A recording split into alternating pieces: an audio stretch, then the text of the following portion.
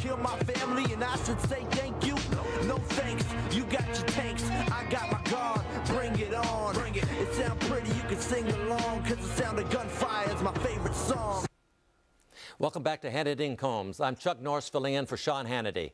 That was a clip of rapper Timz' music video, Iraq, off his debut album, Open for Business. Joining us now is Iraqi-American rapper Timz. Glad to have you on, Timz. So what's this all about here?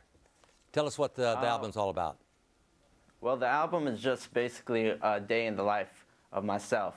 I'm an Iraqi-American. I was born in San Diego, California. My family, however, is from Baghdad, Iraq. And I've come here to this country and just to promote, you know, we are here for peace. You know, we have this viewpoint on Iraqi-Americans and Middle Easterners as being terrorists and whatnot, and that's not who we are. And I'm here to say that's not who we are. And if you listen to my album, I think you really get that feel that we are just like any other American around here. Tim, tell me, have you ever been to Iraq? Have you ever been over? I've been to Iraq for 3 months. Yeah, luckily. Yeah. I just got back from Iraq too, and you know, and the Iraqis over there want freedom. Now, would you like to live in Iraq when Saddam Hussein was ruling that country and killing thousands upon thousands of your fellow countrymen? Would you like to have been there at that time? When I was in Iraq, it was during the reign of Saddam Hussein, and I believe that the country, in the state that it is in now, it's actually more dangerous than when Saddam Hussein was in power. At least people could walk down the street without being afraid of their neighbor killing them. I understand that there was a fear of Saddam Hussein and his reign of terror. Yes, I don't promote Saddam Hussein and the things that he has done in the past. However, I do believe that it was safer as a region for a regular person like myself to walk down the street and not be afraid of the next person coming up to me and kidnapping me or killing me for no apparent reason. Yeah, but so you never know at any time that they could have come into your house, drug you out, and cut off a hand or whatever. So you never knew for sure if that was going to happen or not, did you? Well, I'm Chaldean, and that's a Catholic ethnic group from Iraq. And when Saddam Hussein was ruling, we were not persecuted in the way that Chaldeans are being persecuted now in Iraq. Nowadays, we are getting kidnapped. You know, it is a civil war between Sunnis and Shiites, and there are Christians stuck in the middle. And what are we supposed to do? We have, you know, extremists killing each other, and we're Christians. Well, how do they look at us? At least when Saddam Hussein was there, he kept some of these extremists down. And again, I'm not promoting Saddam Hussein. I'm just saying that it was a bit safer for people like me to be alive in Iraq. I totally understand. Yeah, well, you know, the thing is, so he didn't crucify any of the religious people over there, the Catholics over there. He didn't have a grudge against you. The Christians, no. He actually looked after us a bit.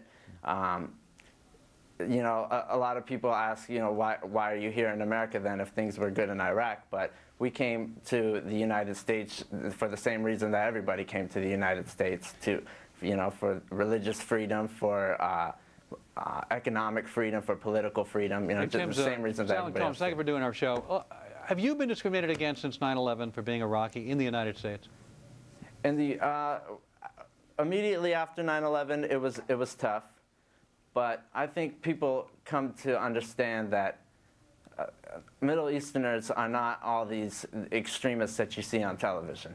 We are just like everybody else, and we are loving people, and we are traditional people, and we're not here for any killing or whatnot. The controversy in your video was where you have lines like, for over 200 years we stood for what's good, now we're despised by our peers. And what do you but add fuel to the fire and send in more troops? You say, oh, the troops, God save the troops, it wasn't their war, their lies, their fault. You're very clear that you're supporting the troops, but you lay out the response we've gotten in the world for our incursion into Iraq. Right. I am 100% supporting the troops, and I've actually been receiving emails and messages all the time from troops themselves telling me how much they love the song, how much they love the video, and they're in full support of me. And, you know, the song is just basically an anti-war song, and just on what's been going on in Iraq and what our standpoint has been, I don't think that we've approached this right at all. You communicate with a lot of people back home in Iraq, and you share with them views about the war and what America's doing. I have a relative that was in Iraq, and he managed to get out. He's still in the Middle East, but he had to get out of Iraq. It was just too unsafe. I do communicate with fans that are overseas, and they seem to share the same beliefs that I do, that we shouldn't be in this situation. America shouldn't be in this situation, and Iraq shouldn't be in the state. It's interesting because people who oppose the war call us liberators, not occupiers, and yet polls show, for example, that 7 out of 10 Iraqis want the United States to withdraw. 64% say that they believe crime and violent attacks will decrease, in fact, if the United States gets out of Iraq. I really couldn't tell you what would happen if we stay or we go. I wish I had the answer. If I had the answer, I don't think I would be a musician. However, I'd probably be working in the White House somewhere. But, I mean, really, who knows? We're in this very, very bad situation, and I don't think anybody has an answer to how we can get out of it. I wish we did, but...